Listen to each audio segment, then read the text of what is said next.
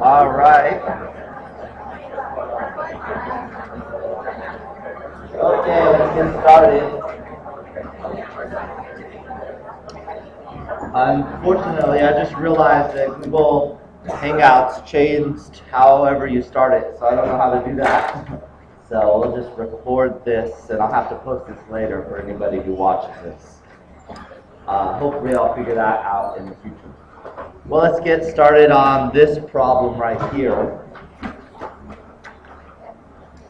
Am I a buffer? So we need to go through each of these and figure out what's a buffer. This will help us recognize what's a buffer, what's not. Okay, how about A? Is A a buffer? No, A would not be a buffer. So no, not A. You need an acid, a weak acid, and its conjugate base. So that's not possible. Just have one item. What would be the pH of A, actually? It's neutral, compound. They're both spectator ions. So it actually have a pH of 7. It would not be a good buffer. Okay, let's try the second one here. This is B a good buffer? Yeah, B is pretty good. We've got an acid and its conjugate base. They're both at relatively equal molarities. That one looks good. Okay, so B would be a buffer. Let's look at C. C, I have a couple problems with C. First problem is that I have a strong acid here and I need things that are weak. The second problem is this is not even the conjugate of it. So I have here not even the conjugate of the first one. So this is, for many reasons, this does not work. Okay, how about D? D, first of all, I have a strong acid here, so that's weird. And then I don't even have its conjugate. So also, D just doesn't work. Okay, E, we have a strong acid here, and we don't even have its conjugate, but you write out the reaction.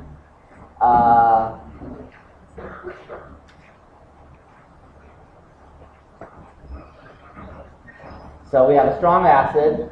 I'll label this here. Strong acid, 0.500 molar. And I just have a regular weak base here. It's 1.000 molar. This reacts, well, the acid loses its proton. And the base gains the proton. Okay. Since we have a strong acid, this reaction will go forward 100%. So the right-hand side is favored. And yeah, what was that thing about the unfavored side, if you remember that from last time, should have a 0. And here the reactants are the unfavored side, because it's going to go forward 100%, so the products must be favored. So I need to do a little stoichiometry on this one. I'm going to subtract off the lesser one and add it here.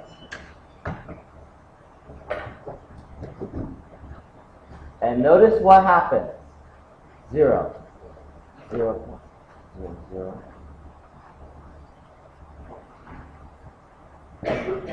And I'll get another color out.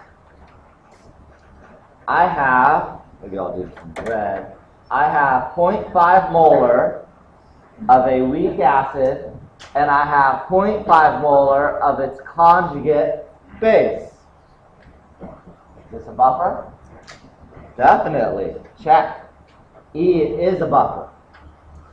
It's definitely the hardest one to recognize.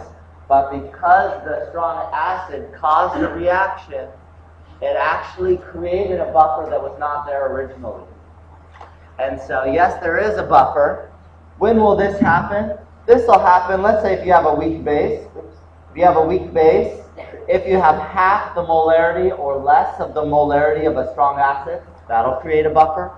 the opposite is also true. If you have a weak acid and you have a strong base that's about less than half or less than the molarity of the original, then those situations will create a buffer, like in this situation.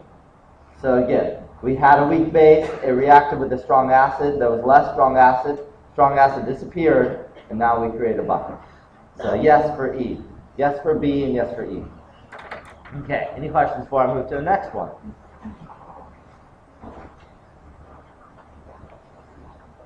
All right, put this away. Try another one. Let's see, which one's, I think this one's the best one to do next.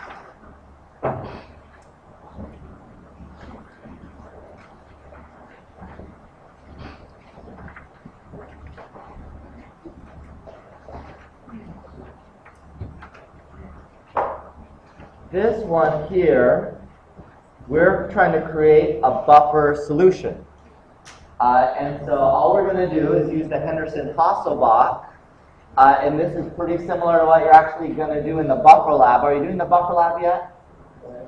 It's next week? Okay. So you're actually going to do this in preparation for your pre-lab for the buffer, this kind of calculation. So let me show you how this works. It can get people a little confused. Let me write down the Henderson-Hasselbalch first. Here's the equation we use in lieu of the ice table to do calculations with any buffer. You can use the ice table too if you wanted to. And so we want the volume of sodium acetate, and it's 2.5 molar, and we need the volume of that in order to prepare a 250 milliliter of 0.20 molar sodium acetate.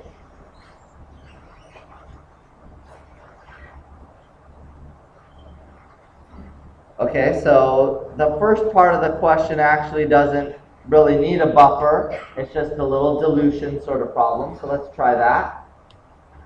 And then once we finally mix these things up, we'll need to do our calculation. So on these kind of problems where you're trying to create a solution, usually you'll have to work with this M1V1 equals M2V2 sort of equation.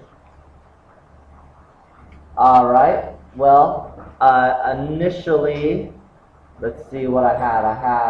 I know I have 0.20 molar of the 250 milliliters. And let's see, I have 2.5 molar of some unknown volume.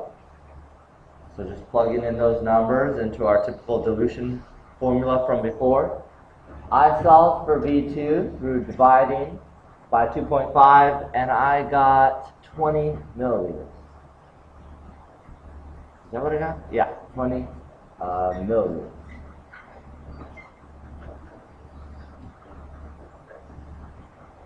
So I needed 20 milliliters of the sodium acetate in order to prepare a 250 milliliter volume. So how much water did I end up adding to this?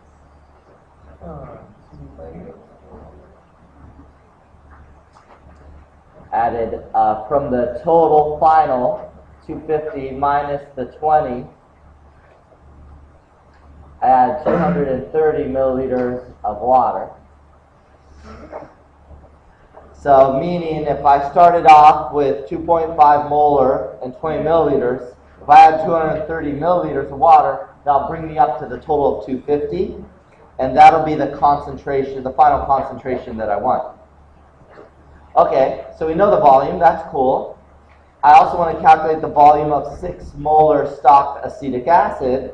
Let me write that down.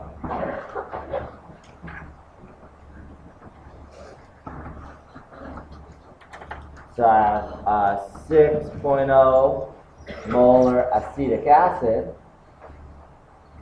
And notice that the acetic acid and the sodium acetate, when you mix them, will make the buffer. We'll have an acid and its conjugate base. So they'll mix together to make water.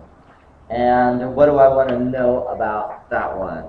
Calculate the volume of 6 molar stock. So what volume of this will I need to make a 250 milliliter buffer with a pH of that buffer equal to 4.30. Let's move that up a little bit. Here's sort of what's going on. I want to make a buffer, and that's 4.30 pH.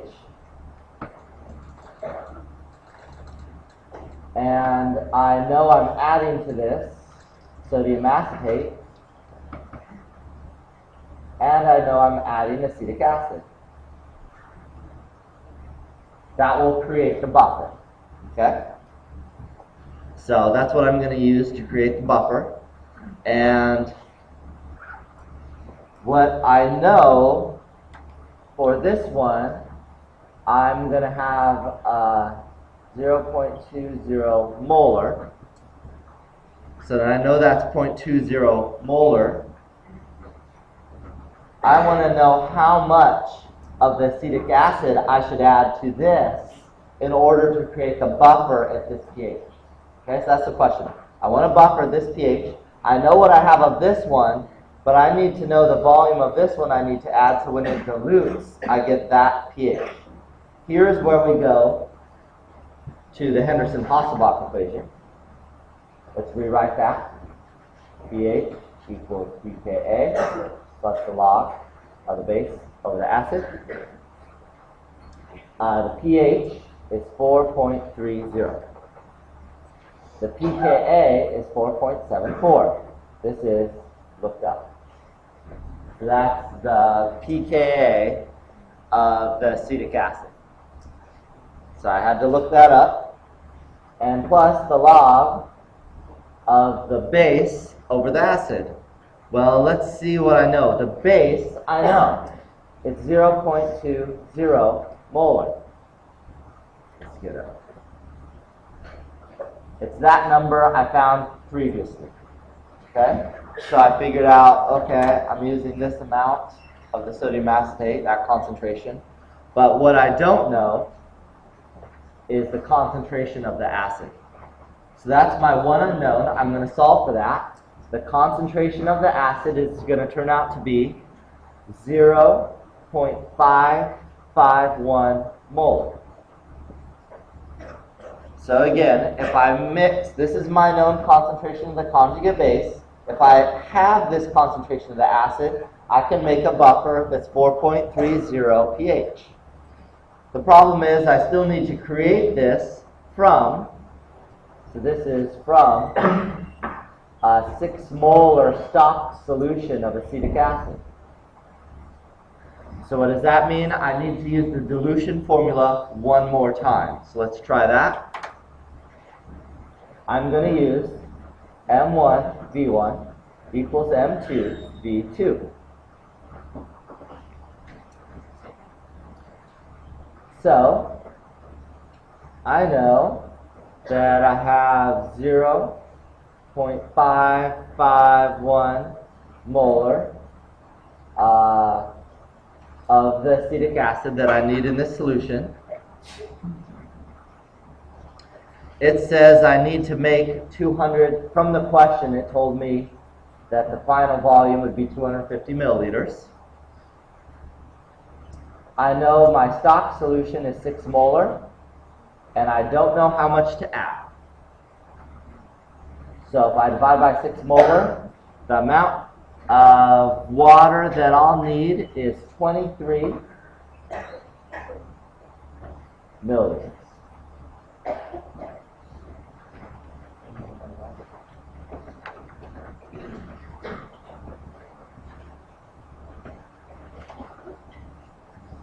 And that's of that 6 molar acetic acid. That's how much of that 6 molar acetic acid that I'm adding. So to make 250 milliliters of solution, then what I need to do is say, well, I need to add 250 minus 23 milliliters of water, which is going to turn out to be 227 milliliters.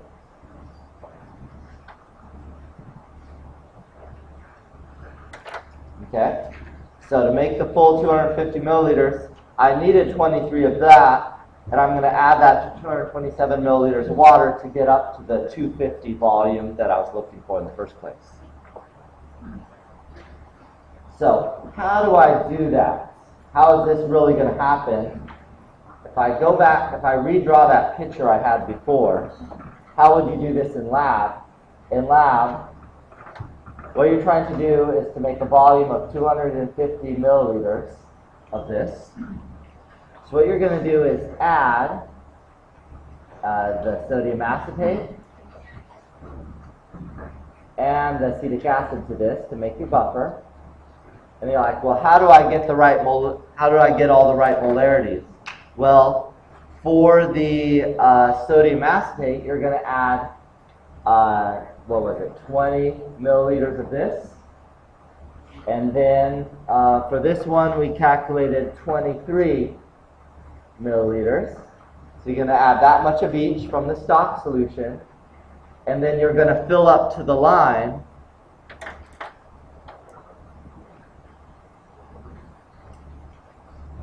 fill to the 250 mark with water. Okay?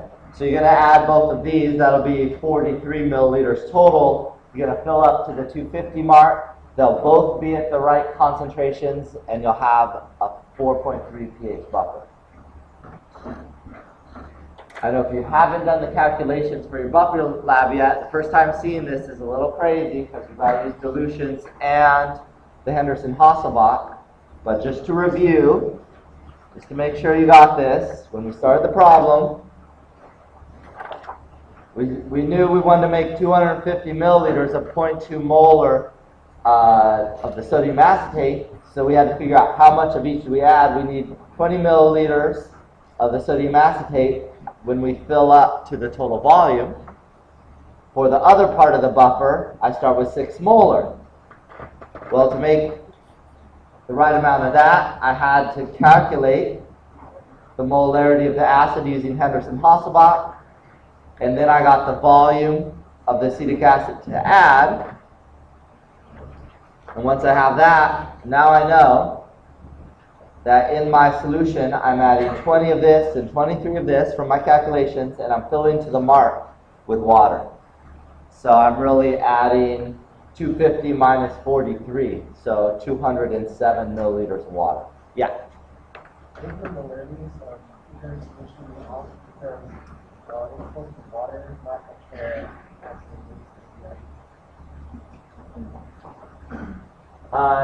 wouldn't the molarities be off because it's supposed to be water? No, not necessarily. You can have more solute in there, and as long as the total volume is there, that's how we calculate the concentration. It's the moles of the solute divided by the total volume we have, really whatever that volume is. Yeah. So the molarities would actually be right on. Some of it, you're right, is being diluted by the other. That's why you have to be careful as you go through the calculation. Okay, ready to move on? Okay, then finally, I have this one.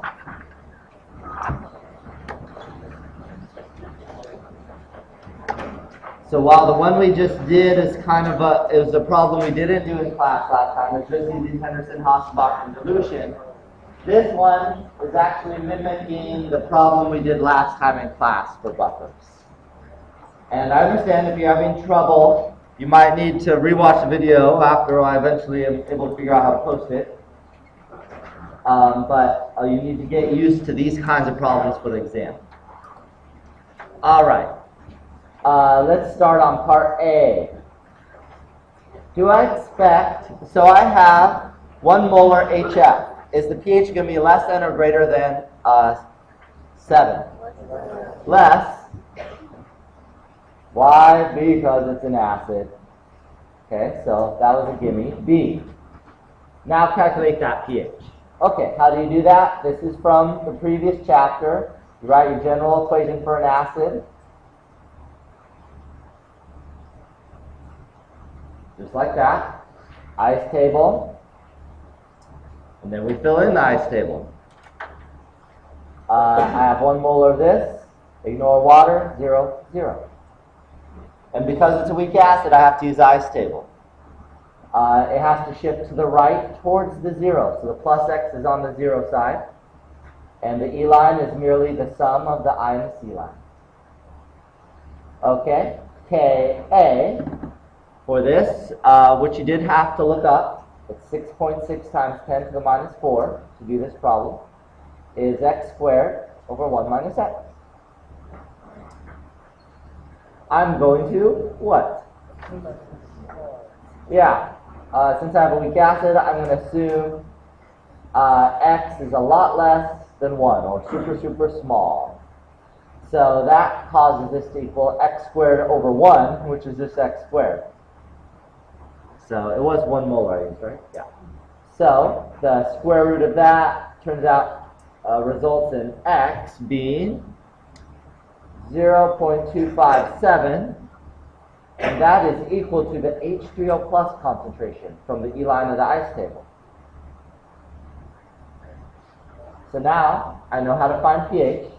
pH is equal to negative log H3O plus negative log of 0.257. And that is a pH of 1.59. So yes, it's less than 7, it's acidic, it's what we expected from part A.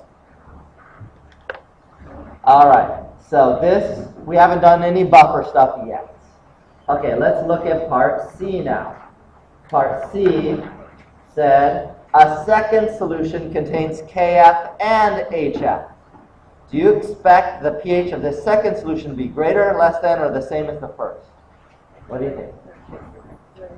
It's going to be greater. Why? Because I just added KF. KF is a conjugate base. Yeah, I add a conjugate base, it's going to increase the pH. The other way you could explain this is to say, oh, KF, F minus is the common ion. It's going to cause a shift to the left, H3O plus concentration will go down, and the pH will go up. So either way you think of it, it's fine. But we're expecting the pH to go up because we added a base. Okay, so part C now. C. Great. Okay, part D is a calculation, and part D simply asks, what's the pH? So for part D, I want to know the pH of this new solution. How do you do this? There are 2 ways to do this kind of problem because I have a buffer. So I will show you at least part of the first way, and I'll actually solve it a different way. How do you do this? You rewrite the equation for the acid. Okay, rewrite that, bust out your ice table. Okay, we're trying to find pH. You need the ice table if it's a weak acid, even if it's a buffer. This was 1.0, I believe, and I believe this was 1.5 molar. Ignore water, 0. So they gave both of these numbers to me in the question. Remember that this one came from KF. Why did I ignore K? Spectator ion, it's the conjugate of a strong acid. It's neutral. I don't care about it. It's not going to contribute to the pH. This will shift which way, right or left? To the right, towards the 0. So the plus sign is where the 0 is, on the side of the 0. 1 minus x, 1.5 plus x, and x. You could now, if you wanted to, set up a Ka equals 1.5 plus x times x over 1 minus x. So you set up your equation and so forth. Go through the ice table. I'm not going to continue this method because there's a much easier way to solve this one. I could have used what equation? Or Henderson-Hasselbalch, because it's a buffer. Henderson-Hasselbalch is actually takes the place of all this work and the work I would have done here. So I don't need to do all this.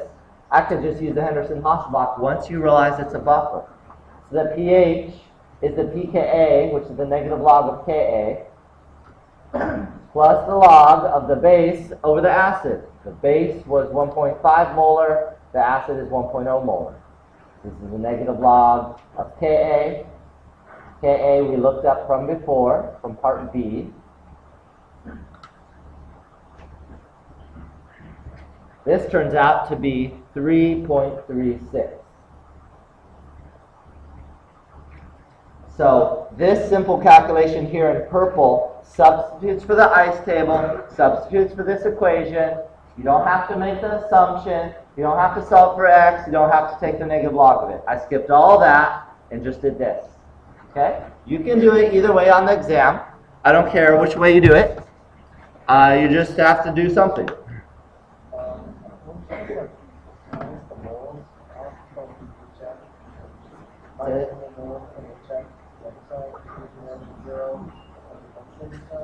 Oh, okay. Good question. There was a question about, is the 0 on the unfavored side? Let's back up to the ice table. Right or left? Which side will be unfavored? Right. The right side will be unfavored because it's a weak acid. K is going to be really small. And so because K is really small, this side is favored. It doesn't go to the right very much, and there is a 0 on the unfavored side. So I'm cool. I won't need any stoichiometry left. Another question, yes? Henderson-Hasselbalch, yes, just as a confirmation, only if there's a buffer. How did I recognize it was a buffer? Because in the question it said it has KF and HF. That's the acid and its conjugate base. So you need to recognize that all by yourself. Yeah, I have the acid and its conjugate. So I may or may not use the word buffer in the question. Okay, was there another question out there? Yes? What's the K difference from the one we used? Oh, whoa, whoa, almost killed me there. Careful. Okay. Did I write down the wrong K? Oh, maybe I did. This was, let me double check. Oh, yeah. I wrote down the wrong K. 6.6 times 10 to the minus 4. Is that the issue? Cool, thank you. Thank you. Okay, so you get 3.36. It's higher than before because I added the buffer. Okay, let's go to the next part now. E. I'm going to add 0.2 moles of HCl to 2 liters of the second solution. Okay, first of all, will the pH increase, decrease, or stay the same for the second solution? Yeah, if I'm adding an acid, it better go down. Okay, so I'm expecting to be less than 3.36. And actually, I'm going to expect it to be greater than the original 1.59. The reason is buffer resists pH change, so I expect this to go down, but very little, because it's a buffer. So I'm adding an acid to a buffer, I expect it to go down very little. So that was part E. E, decrease. So 3.6 will decrease a little. Okay, F, though, was find that number. So how do we do that? Well, figure out what's in solution. We have HF, we have F minus, and we have HCl, which is H3O plus, a proton. So H3O plus is going to react with the first one or the second one? Yeah, these two want to react. See, this is my buffer, and the H3O plus wants to react with the conjugate base of the buffer. So the acid will react with the base. So the added acid will react with the base of the buffer. So you need to figure that out before you write the reaction down. Let's write this reaction now. The reaction is F minus will react with H3O plus, that's from the HCl, to go to HF plus H2O. So the F gained a proton from H3O plus, so H3O plus became 1. Okay. Now let's write down how much of each we have. F minus, that was, let me do this in a different color, 1.5 molar of, okay, I'll write the molarity down. This was 1.5 molar. This was 0.20 moles. I know they're different units. We'll work on the units in a second. And this was 1.0 molar. Okay. What's the favored side here, right or left?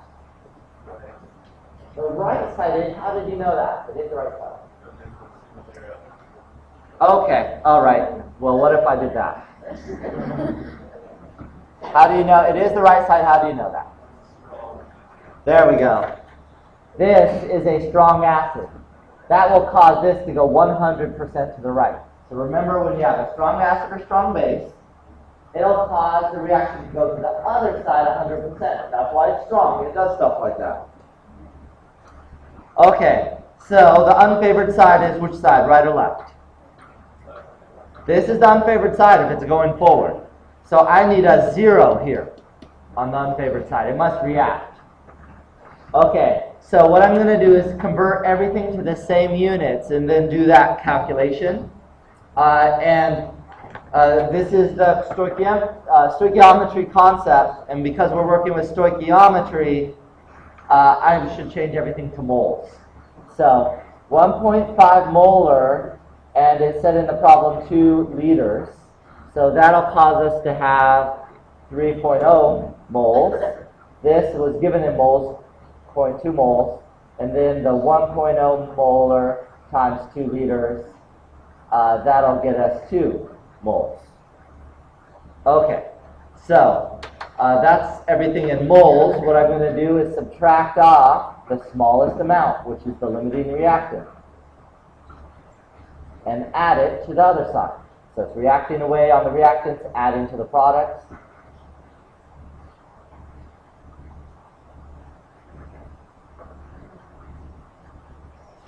Okay, so now I have a 0 on the unfavored side. Did I mess something up? Oh, this is 2.8. Oh, I went the wrong way. 2.8 moles. Okay, now I have a 0 on the unfavored side. How am I going to find the pH of this? I could use the ice table because we're talking about weak things here. Or what's the easier way? Henderson-Hasselbalch, I still have a buffer. I'm adding acid to a buffer, so the buffer is still there. Let's do it the easy way. Now, if you want to do it the hard way, that's fine. You're into that. Whatever. I'm going to do it the easy way. I need to save in.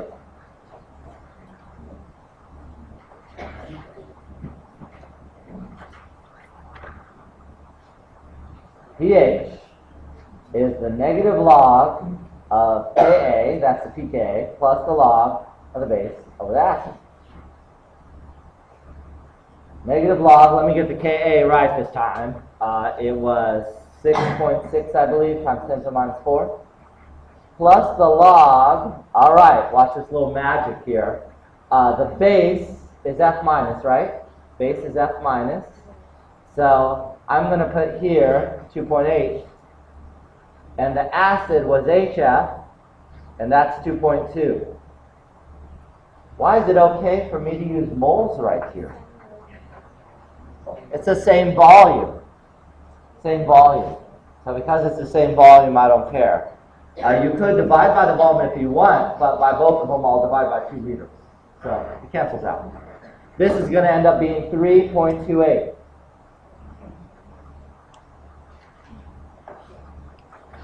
So the pH went down from 3.36, but just a little bit because it's a buffer. We didn't expect it to change very much. Okay, this is what I consider a full-on buffer problem. Okay? So if you wanted to see the third one we just did, this one right now, if I asked you everything, it would be this problem. If I asked you just about the Henderson-Hasselbalch, it'd be like the second problem we did today. Okay? Ready to move on? Okay. Make sure you can do that stuff.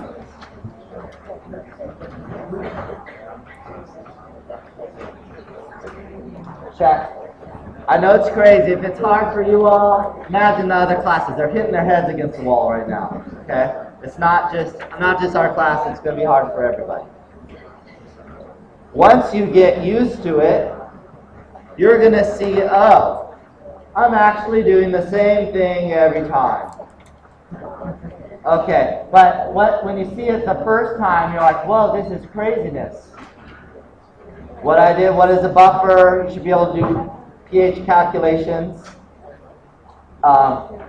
If you add, I'll give you a little tip. If I'm adding something to a buffer, I have to do stoichiometry first. If it's just the buffer itself, I won't need that stoichiometry thing. So that's a little tip for you. You do stoichiometry, then you use the equilibrium, ice table, or Henderson-Hasselbalch, and here's that equation. And today, we're going to focus on this monster right here. It's titrations and indicators. Yes. All right. Let me give you an interesting thing here. The same guy, you know that, if you don't know, the state flower for California is the poppy. And if you walk around Davis, you'll see a lot of people have poppies in their front yards, different places. That dye that causes that color is actually the same dye in a cornflower. But because of the different acidity of the sap, it turns in the poppy kind of a reddish orange, and in the cornflower blue. But it's the same dye, but because of the acidity of the flower, it actually acts as what we call an indicator. It tells you by different colors how acidic or basic something is. Here's a picture. Unfortunately, I have a black and white printer, so figure it out for you. Don't worry, we upgraded in the department. There's a poppy if you haven't seen one before, and there's a cornflower. And again, the same dye. This is a natural dye or indicator. We also have the ones you use in lab, and I'm sure you've used a lot by now. Phenolphthalein, thymol blue, all kinds of stuff that turn all kinds of colors depending on if it's acidic or basic. That's nice for us because we look at the color and we're like, oh, I know that it's basic because it's that color. Or I know it's acidic because it's that color. Phenolphthalein is one you've used a bit in lab, and that's this compound right here. Phenolphthalein, basically what happens, it's colorless when it's an acid, and it becomes a hot pink color when it's a base. And that's because as an acid it has these protons here, and as a base it loses those protons. And it changes form. Once it changes form, it absorbs light differently and has a different wavelength of light. Okay, so there's protons on the indicator when it's in the acid form and no proton when it's in the base form. That's the indicator. And this is all section 3, by the way, page 83 of the textbook and 83 of the reader, page 710 of the textbook. Here's some tons of indicators, and you can pick the indicator based on the pH you're working with. So you can figure out, okay, at what pH am I actually turning colors here? So we picked the indicators for you in Chem 2A, but if you knew that information, you could pick it for yourself. Now, what's a good place for it to turn color? Well, as you've already seen in lab, and we haven't talked about it in class, this is a titration curve. You've started doing titrations already. This is a strong acid, strong base titration curve. And what we do is, at the inflection point, so where it turns from concave up to concave down, that's called the equivalence point, as you see there in the picture. And we want, at that high slope, that's where we pick the indicator. So we want the indicator to turn colors when it turns when the inflection point happens. So actually, any of these indicators would actually work fine. It doesn't have to be the one right in the middle, just as long as it's close to that inflection point.